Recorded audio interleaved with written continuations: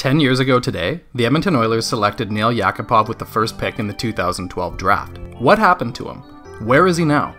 Let's back things up for some context.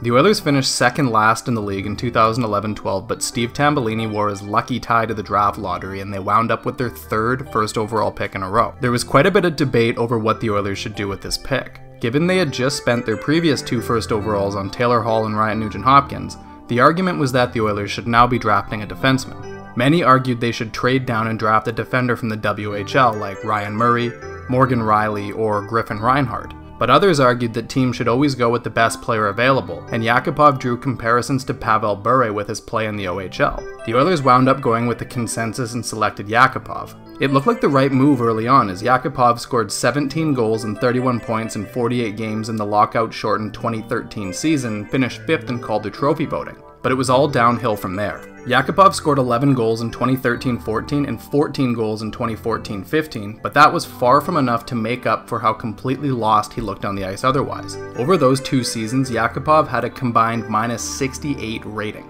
among the worst of any player in the NHL. After one more season in Edmonton, Yakupov was traded to the St. Louis Blues for Zachary Pachurio and a third-round pick. Pachurio was a non-prospect, but that third-round pick was traded along with a fifth-round pick to move the Oilers up in the draft to where they would select Stuart Skinner. So while Yakupov might not have panned out as the Oilers had hoped when they picked him first overall in 2012, they still have something to show for it. Yakupov would play one season in St. Louis and another with the Colorado Avalanche and has been playing in the KHL since. In 2021, Yakupov's KHL team, Avangard Omsk, won the Gagarin Cup, though he missed the entirety of the playoff run with complications due to COVID-19. Knowing what we know now, it's easy to say that the Oilers should have selected somebody else in 2012, but it's easy to forget just how much hype Yakupov had as a prospect and how good he was in his rookie season. Yakupov played well with Ralph Krueger as the team's head coach, but his game and his confidence fell off a cliff when the Oilers fired Krueger and hired Dallas Eakins. Maybe Yakupov would have reached his potential in a different environment, or maybe he was always destined to be a bust. Who knows?